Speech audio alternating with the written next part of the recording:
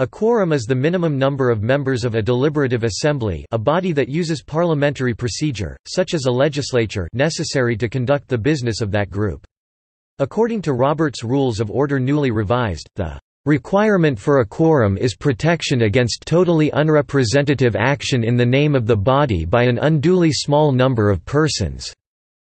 The term quorum is from a Middle English wording of the commission formerly issued to justices of the peace, derived from Latin quorum, of whom, genitive plural of qui, who. As a result, quora as plural of quorum is not a valid Latin formation.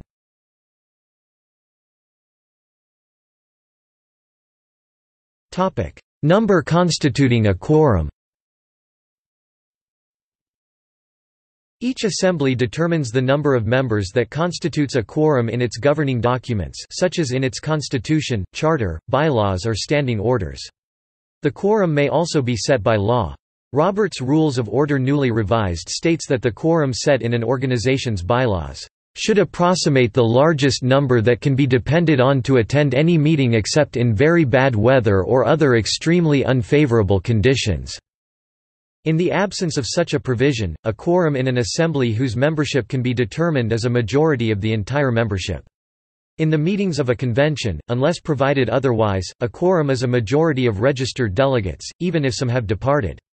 In a mass meeting or in an organization in which the membership cannot be accurately determined, the quorum consists of those who attend the meeting. In committees and boards, a quorum is a majority of the members of the board or committee unless provided otherwise. The board or committee cannot set its own quorum unless given such power. In a committee of the whole or its variants, a quorum is the same as the assembly unless otherwise provided. In online groups, a quorum has to be determined in a different manner since no one is actually present. The rules establishing such groups would have to prescribe this determination. An example is that a quorum in such groups could be established as present if enough members state that they are present at the designated meeting time.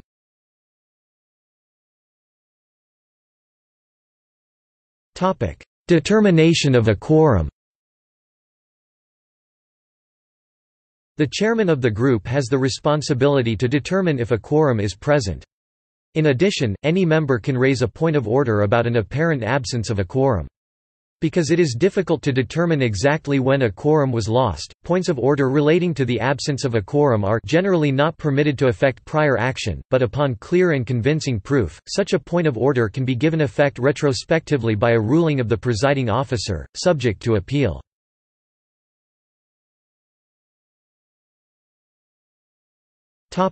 Limited actions in the absence of a quorum.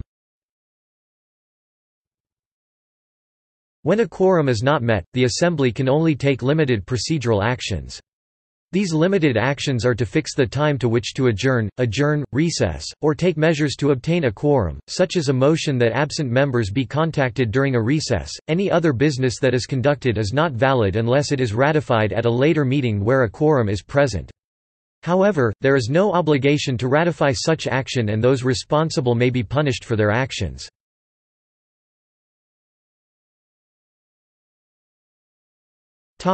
Call of the House. In legislatures and other assemblies that have the legal power to compel the attendance of their members, the call of the House procedure may be used to obtain a quorum. This procedure does not exist in ordinary societies, since voluntary associations have no coercive power. When a call of the House is ordered, the clerk calls the roll of members and then the names of absentees. Members who do not have an excused absence are arrested and brought in. The arrested members may be charged a fee.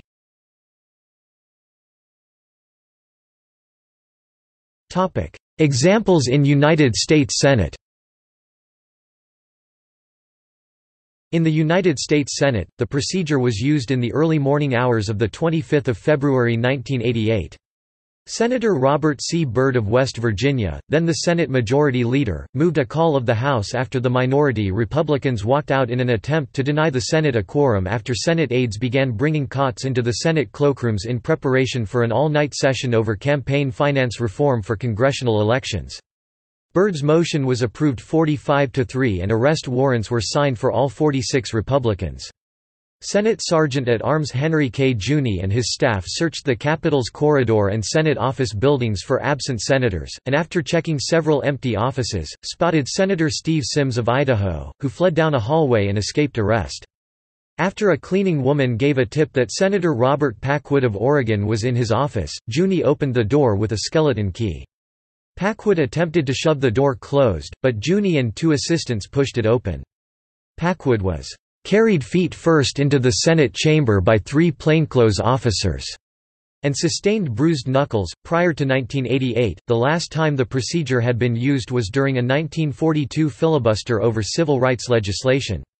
Southern Democrat senators had spent days filibustering legislation to end poll taxes, just days after midterm elections had resulted in the loss of 9 seats.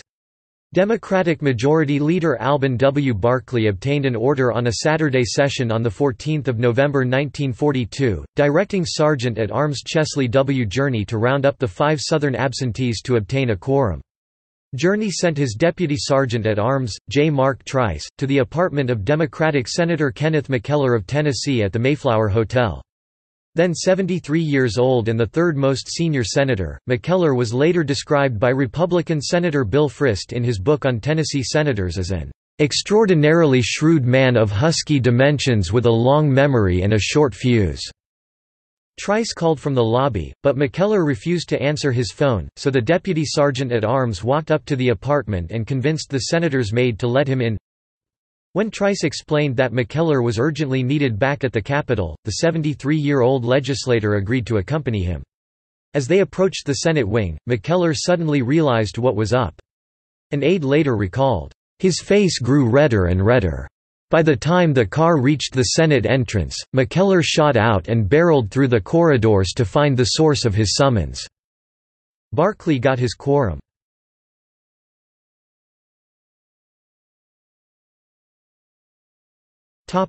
Quorum-busting. The tactic of quorum-busting—causing a quorum to be prevented from the meeting—has been used in legislative bodies by minorities seeking to block the adoption of some measure they oppose. This generally only happens where the quorum is a supermajority, as quorums of a majority or less of the membership mean that the support of a majority of members is always sufficient for the quorum as well as for passage. Rules to discourage quorum-busting have been adopted by legislative bodies, such as the Call of the House, outlined above. Quorum-busting has been used for centuries. For instance, during his time in the Illinois legislature, Abraham Lincoln leapt out of a first-story window. The doors of the Capitol had been locked to prevent legislators from fleeing in a failed attempt to prevent a quorum from being present. A recent prominent example of quorum-busting occurred during the 2003 Texas redistricting, in which the majority Republicans in the Texas House of Representatives sought to carry out a controversial mid-decade congressional redistricting bill which would have favored Republicans by displacing 5 Democratic U.S. representatives from Texas, the Texas Five, from their districts. The House Democrats, certain of defeat if a quorum were present, took a plane to the neighboring state of Oklahoma to prevent a quorum from being present and thus the passage of the bill. The group gained the nickname, the Killer D's. Similarly, the minority Democrats in the Texas legislature's upper chamber, the Texas Senate, fled to New Mexico to prevent a quorum of the Senate to prevent a redistricting bill from being considered during a special session. The Texas 11 stayed in New Mexico for 46 days before John Whitmire returned to Texas, creating a quorum. Because there was now no point in staying in New Mexico, the remaining 10 members of the Texas 11 returned to Texas to vote in opposition to the bill. During the 2011 Wisconsin protests, 14 Democratic members of the Wisconsin Senate went to Illinois in order to bust the necessary 20-member quorum. Democrats in the Indiana House of Representatives did the same in order to block another union-related bill, causing the legislative clock on the bill to expire. Traveling out of their state placed these legislators beyond the jurisdiction of state troopers who could compel them to return to the chamber.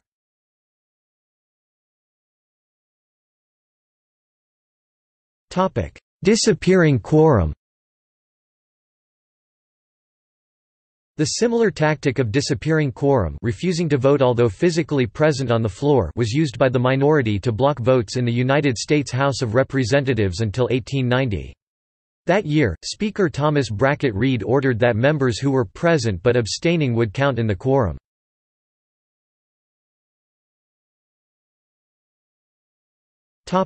By country.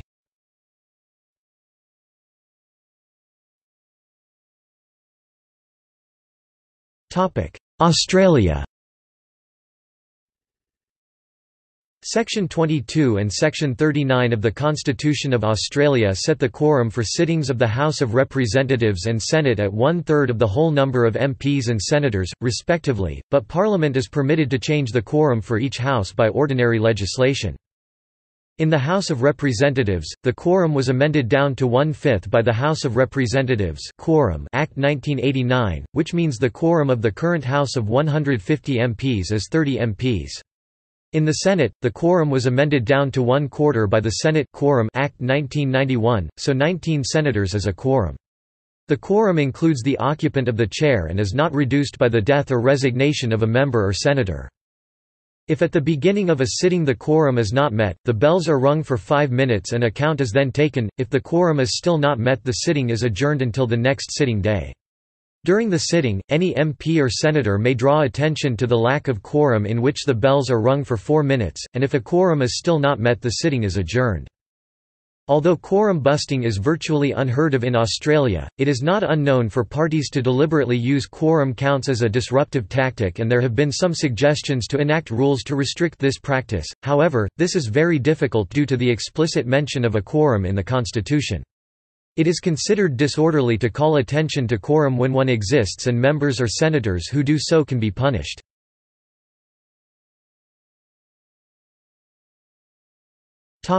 Austria.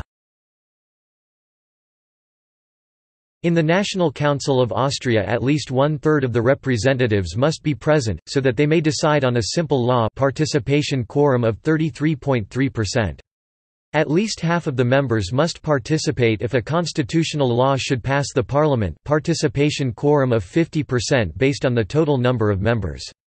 Over and above that, constitutional laws require the consent of at least 2/3 of the members present quorum agreement of 66.6% based on the number of voting present.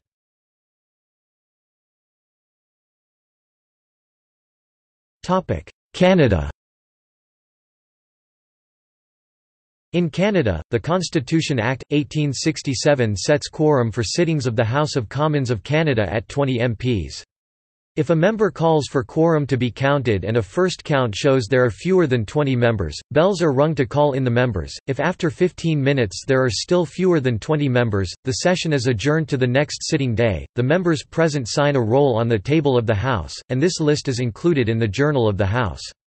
There is no need for quorum when the attendance of the House is requested in the Senate of Canada, for example, when royal assent is being given to bills. The quorum of the Senate is 15.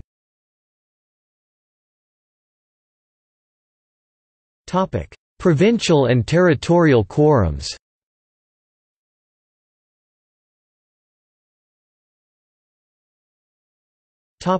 Germany. In the German Bundestag at least half of the members 311 out of 622 must be present so that it is empowered to make resolutions. It is however common that fewer members are present, because they can still make effective decisions as long as no parliamentary group or 5% of the members of the parliament are complaining about the lack of quorum. This, in rare cases, is used by opposition parties to delay votes.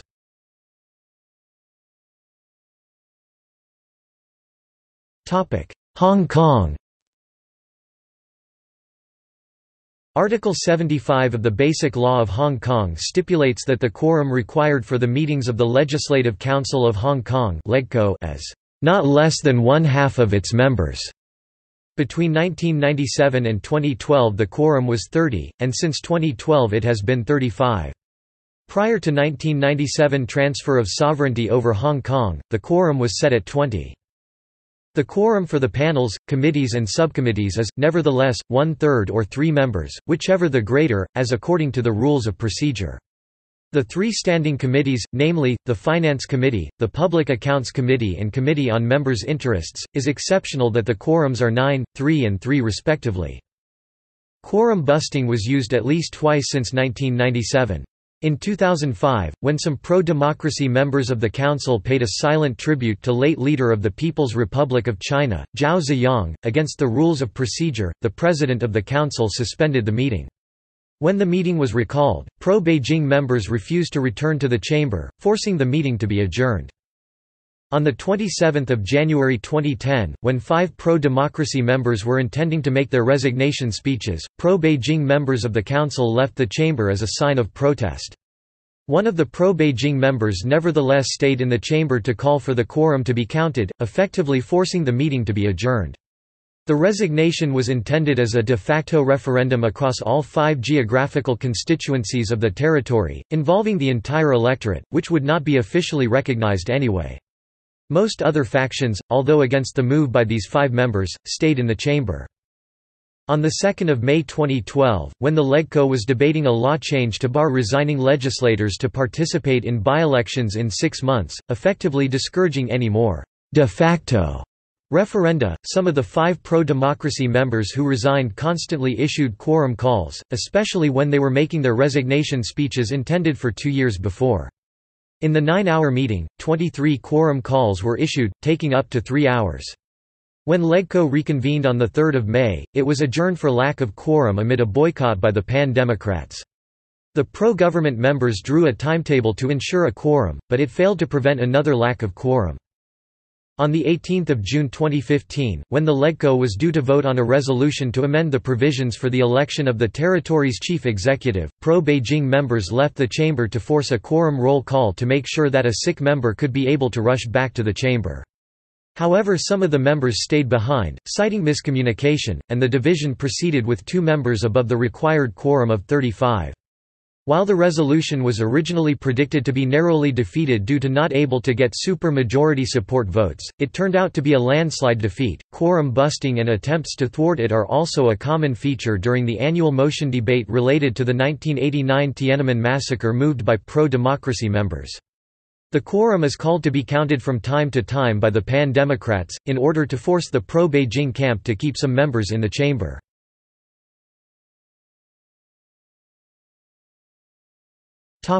India.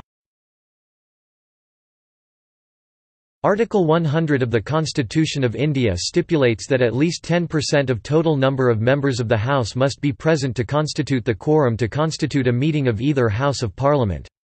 For example, if the House has the total membership of 250, at least 25 members must be present for the House to proceed with its business. If at any time during a meeting of a House there is no quorum, the chairman has to either adjourn the House or suspend it until there is a quorum.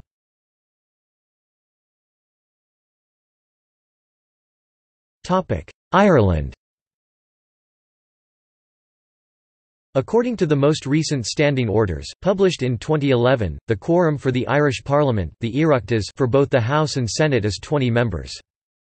The Chamber of Dáil Éireann is rarely full outside question time, with often just one government representative, often an ordinary member of Parliament, not a minister, present to answer opposition questions.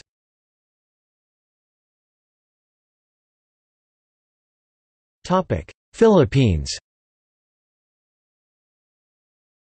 In Congress of the Philippines, half of the membership, 13 in the Senate and 149 in the House of Representatives, is needed to muster a quorum. If someone contests the lack of quorum, a roll call shall be done, and if there is indeed less than a majority of members present, the meeting shall be adjourned. Both majority and minority blocs in Congress have used the lack of quorum in defeating bills that they don't want to be passed without putting it to a vote. After an election during the lame duck session, quorums are notoriously difficult to muster, more so in the House of Representatives as winning incumbents may opt to go on vacation, and defeated incumbents may opt to not to show up.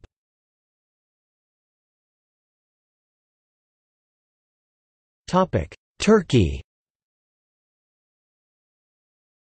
According to Article 96 of the Turkish Constitution, unless otherwise stipulated in the constitution, the Turkish Grand National Assembly shall convene with at least one-third of the total number of members, 184 out of 550, and shall take decisions by an absolute majority of those present. However, the quorum for decisions can, under no circumstances, be less than a quarter plus one of the total number of members.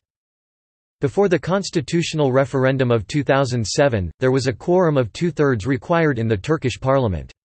The opposition parties used the quorum to deadlock the presidential election of 2007, making it impossible for the parliament to choose a president. As a result, the ruling AK party proposed a referendum to lower the quorum. Nearly 70% of the participants supported the constitutional changes.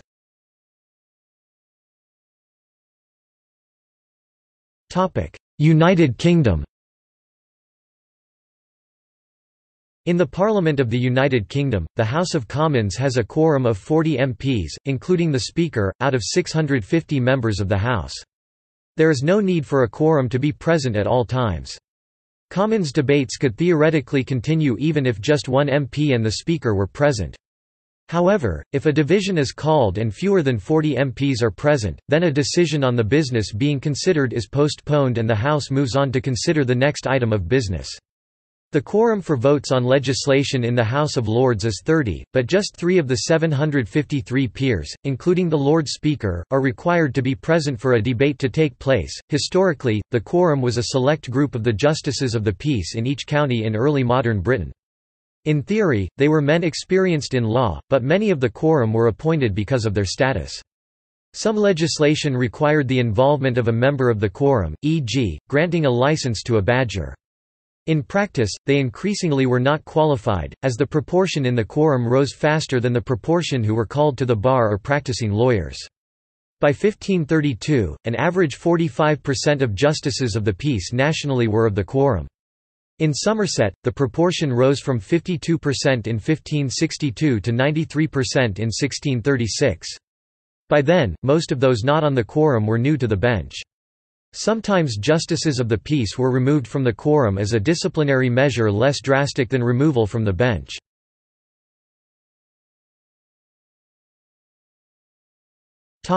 United Nations. The large deliberative bodies of the United Nations, the General Assembly and Economic and Social Council, as well as their subsidiary organs, generally require the attendance of 1/3 of the membership, currently 65 states in the General Assembly and 18 in ECOSOC, to conduct most business, but a majority of members, currently 97 states in the General Assembly and 28 states in ECOSOC, in order to take any substantive decisions. The rules of the United Nations Security Council make no provisions for quorum, but 9 votes are in all cases required to pass any substantive measure, effectively meaning that a meeting with fewer than 9 members in attendance is pointless.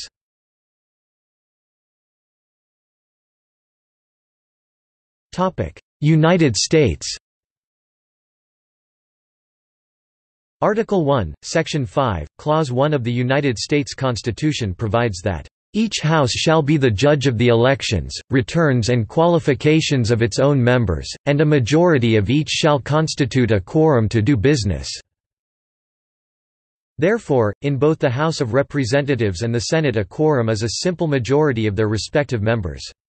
The only exception is that stated in the 12th Amendment, which provides that in cases in which no candidate for President of the United States receives a majority in the Electoral College, the election is decided by the House of Representatives, in which case, "A quorum for this purpose shall consist of a member or members from 2/3 of the states." And in cases in which no candidate for Vice President of the United States has been elected, the election is decided by the Senate, in which case, "A quorum for the purpose shall consist of 2/3 of the whole number of senators." The Senate has the additional ordinary requirement in Rule V of its standing rules that a quorum shall consist of a majority of the senators duly chosen and sworn.